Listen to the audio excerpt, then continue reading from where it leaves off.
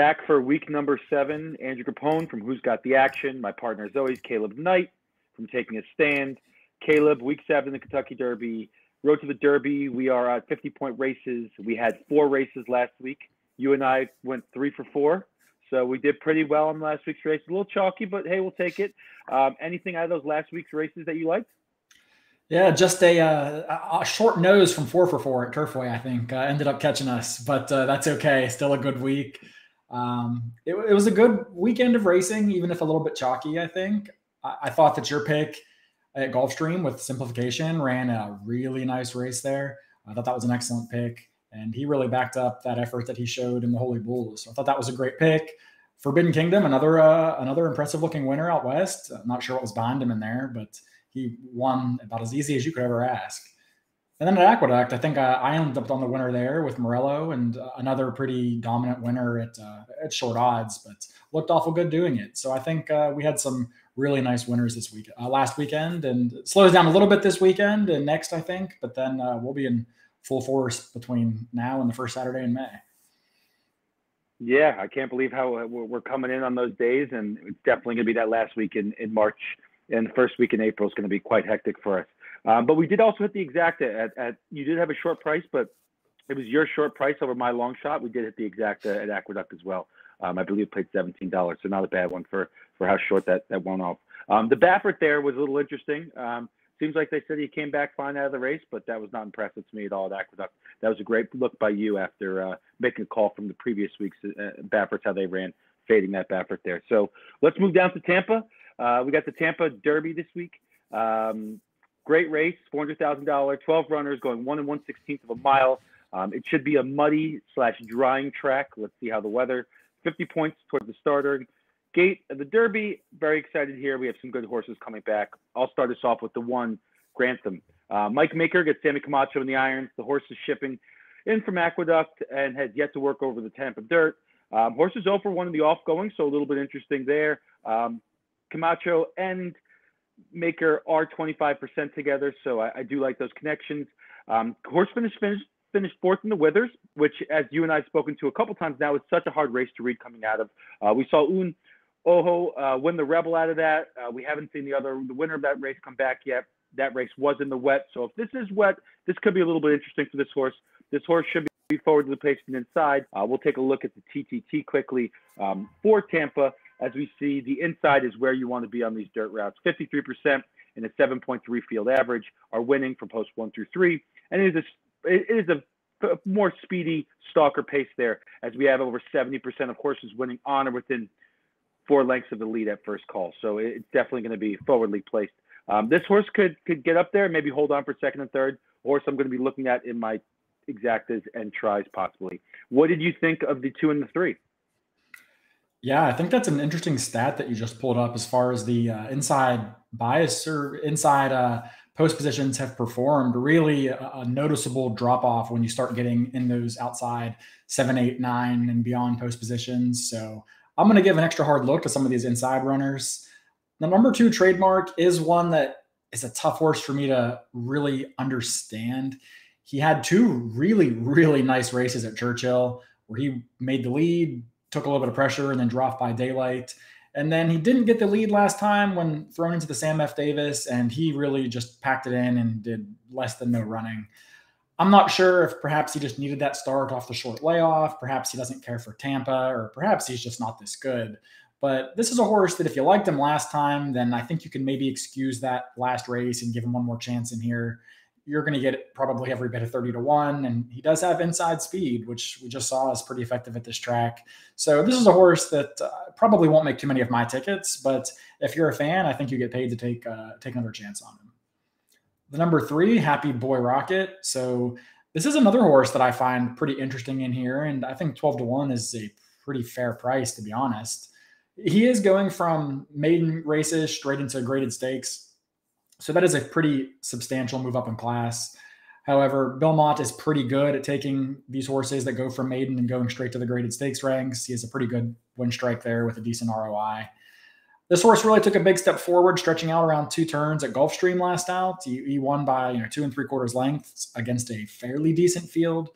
The figure came back okay. He will need to improve off of that race in order to compete here, but there's every reason to think that he should. And he's an interesting player if you're looking for more of a new shooter and not trying to back someone out of that Sam F. Davis. So speaking of which, I guess that takes us to the winner of the Sam S. Davis. What'd you come up with as far as Classic Causeway is concerned? I mean, this is the horse to beat, plain and simple. Has done impressive things since it started. Irad crosses the state to stay on the mount. Giant Causeway baby here. We're trained by Lynch. Brian Lynch is, I believe, right now the #1 stat in the country for second off layoff. He is the best in the business, I believe, right now. Horse has the stars aligning for it here.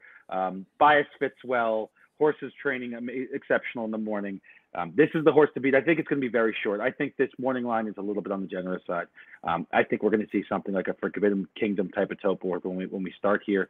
But see what happens. Horse hasn't really been challenged too hard on the front end. Maybe somebody sends from the inside here and gives him a little something that he has to fool around with, and it can become a little more difficult. But definitely the horse to beat here. I think that Classic Causeway is going to be as short as it's going to come. And a horse I'm just not going to be playing because it's going to be too short for me. Brings me to the 5, Giants game. Scratched out of the Fountain of Youth. Romans didn't like the post. It was outside. Moved 6 spots inside here. Horse did not impress me in the Holy Bull at all. I saw the horse race live. I will say about this horse that it's going to be coming from pretty far back. As we just saw, the bias is more favorably placed here.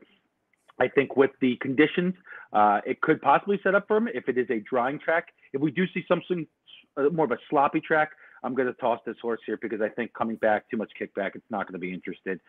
Tampa drains pretty well, but you do see that the rail at Tampa definitely drains much better than the middle of the track.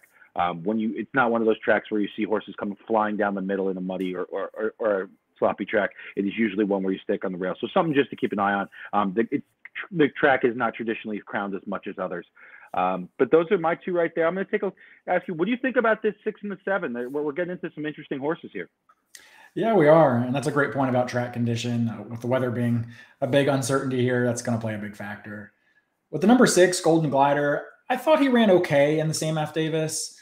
He had a clean trip. He sat off of a pretty quick pace, and he made an okay run. I thought others closed a little more stoutly than he did, given that he sort of had a fine trip and just really couldn't land a blow.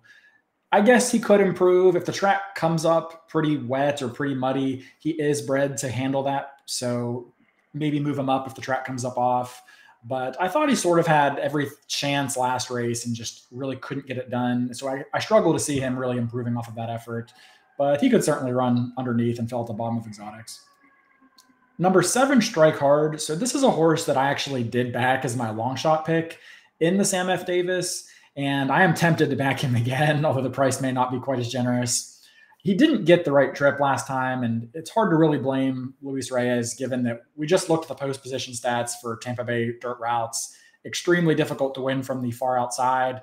He had the 10 post. He was extremely wide, 5 wide around the turn, and just really lost too much ground to ever really get close enough to threaten Classic Causeway in that race. There still is the question of, does he really want to go 2 turns? He's done his best work going 1 turn at Gulfstream. So I think that's fair to ask if he's just a Gulfstream specialist or just a 1-turn miler. But you do go from Luis Reyes to Luis Saez, so a pretty significant upgrade in the saddle. And I think with a slightly better post position today, I think he'll be able to save more ground and probably stay a little closer to the pace. So he's a horse that I would give a long look to in this race one more time. That brings us to number 8, Major General. Any thoughts there, Andrew? Has done nothing wrong. Constitution baby, Todd Pletcher trained, Javier Castellano in the irons. Javier hops off the 9 here to ride Major General. Been perfect so far, but been on the bench since the Churchill in the fall, won the Iroquois. I'm concerned about the 175 days off. This might be just a setup race for maybe like the Florida Derby. But this is a lot of time off. And the works have only been okay for being on the bench that long. I don't even know if Todd Pletcher and Javier Castellano in Florida, the combo that's killed it for how many years, can overcome this here. Horse is going to be short for coming off that long. I don't know if I want to be on a horse that's going to be at those odds with this much time off and not works that jumped off the page at me. Most likely this horse is going to be a toss for me. I'm interested to see here. I have a weird feeling this horse might scratch. Not that I know anything, but I do have a weird feeling that this horse might scratch based on those last two works. But we'll see what happens. Moving on to the number 9, my pick from the last, Sam F. Davis. Ship Stational, Midshipman, Eddie Baker trainee, Manny Franco picks up the mount here. JJ hopped off to go on to the 8. Manny comes down from New York to ride this horse. Second in the Sam F. Davis, horse showed a lot of heart, sweeping the field, coming from 8th to 2nd.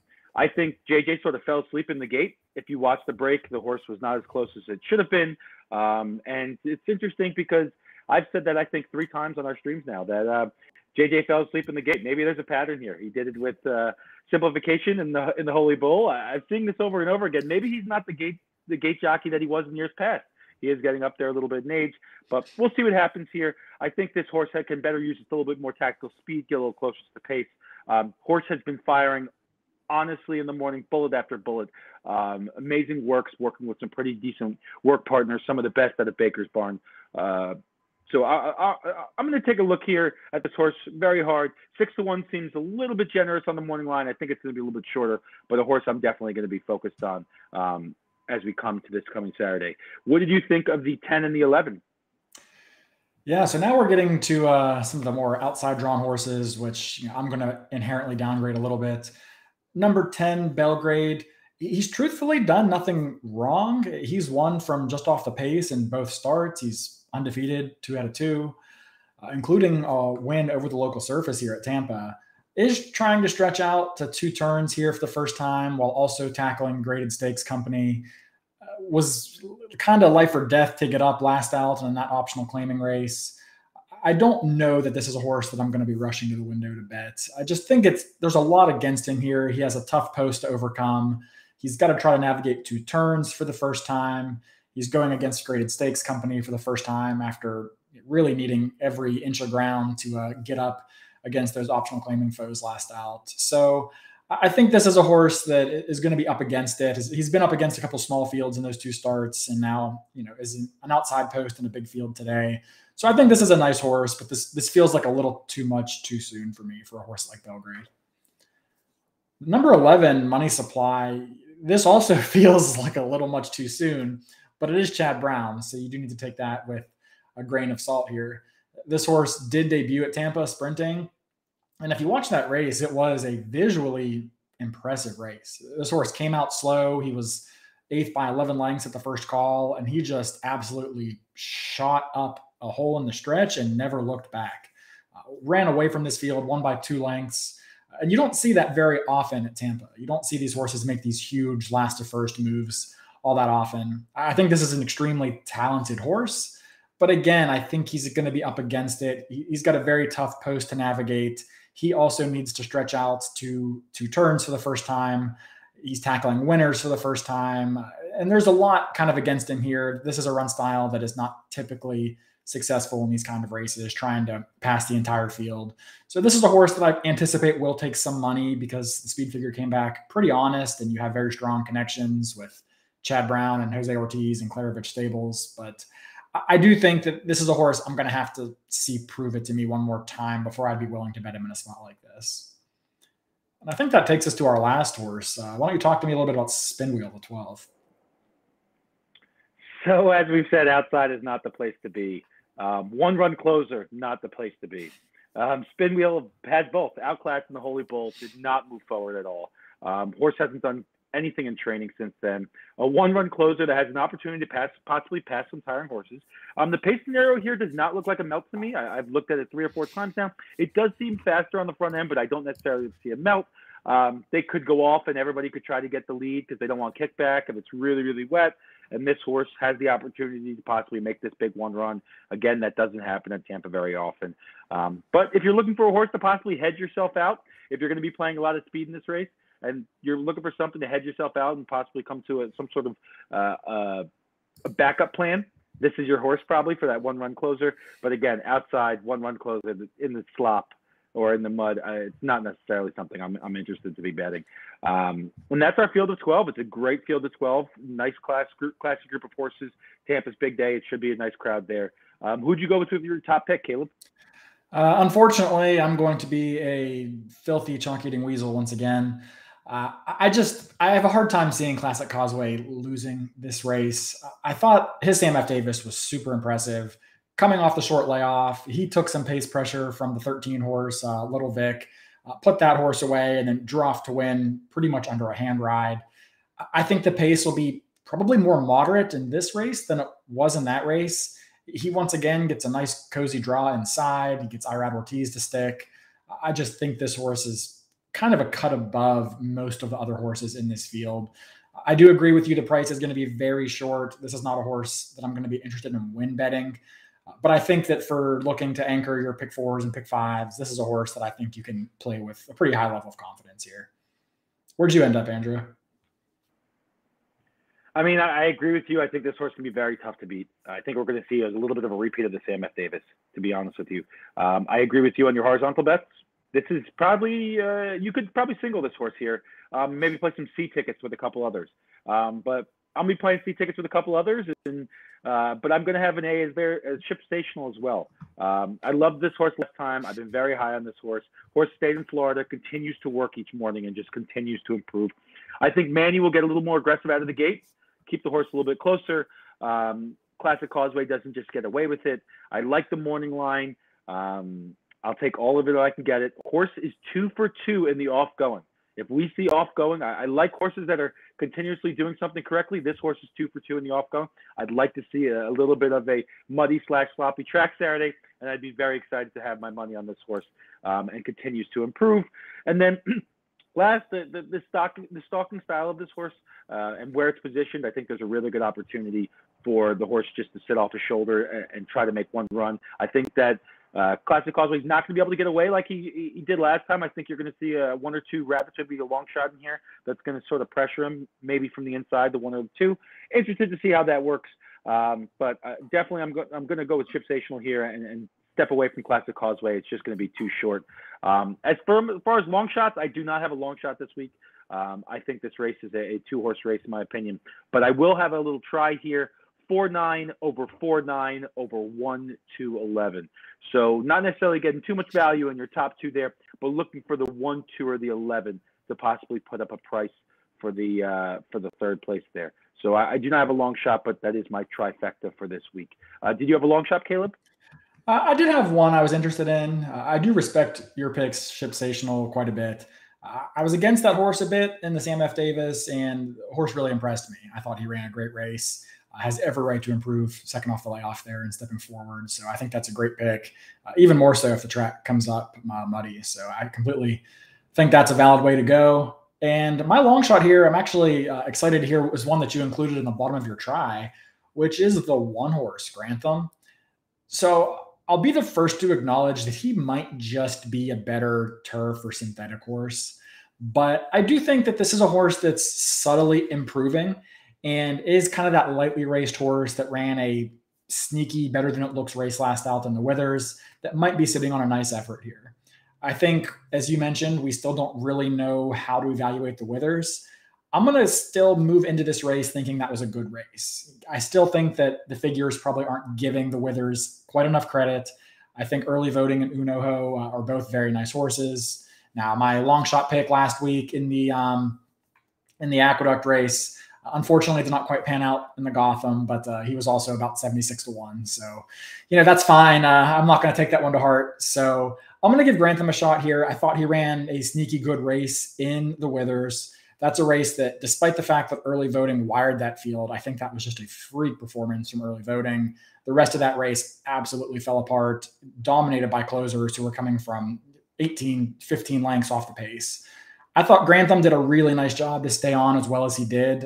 Pretty much the best of those horses that were involved anywhere near the front half of the field, with the exception of Early Voting. I think we just saw how good the inside is at Tampa. So I'm going to make a little combination play here, just take the bias, and you get one of the top local jocks who knows this track. I'm going to give Grantham a shot here to pull off the upset at what should be a pretty nice price.